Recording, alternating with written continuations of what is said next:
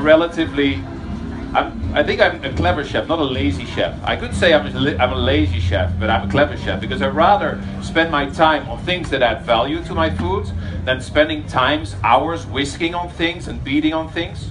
So we're going to cook in these two machines, okay? It's called a Thermomix, okay? It is, if you don't have a machine like that and you like cooking, then you have a problem, because this machine you really need. And trust me, I was not sponsored by Thermomix. We don't get free machines, I don't get a salary from them, but it is a damn good machine. We have been using this machine. I have been using a machine for over 20 years almost. Since they started, I have been working with machines.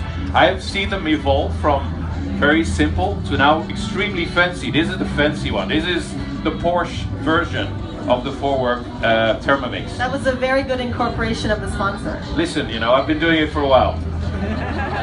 Pro.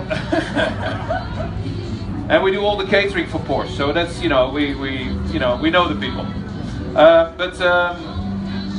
This machine is very easy. It does not only mix, it can cook, it can scale, it can do all sorts of things. You even can program your own recipes in there. So it's very, very convenient to use.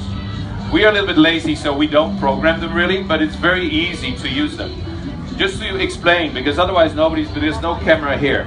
But if I turn, this is a machine that is made for me that doesn't have a video screen, you know, there's not playing MTV on it.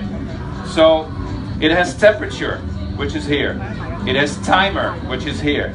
Then it has a scale, which is very easy to use. So everything you throw in, it scales automatically up. You see how many grams you have. And then you can define the speed, okay?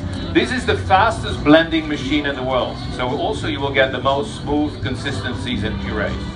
Now to go to the Porsche version of this machine. So you see they've made a handle for those who want to put it in their cupboards in the bottom. So it has an MTV screen here. You know, you can watch MTV while you make your soup.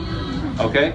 So again, the timer, the scale, the temperature you want to blend on. So if you want to blend colds, it's fine. It doesn't matter. You just don't use the temperature feature. And you have the speed of blending. Okay? I'm sure that the Forward people are going to be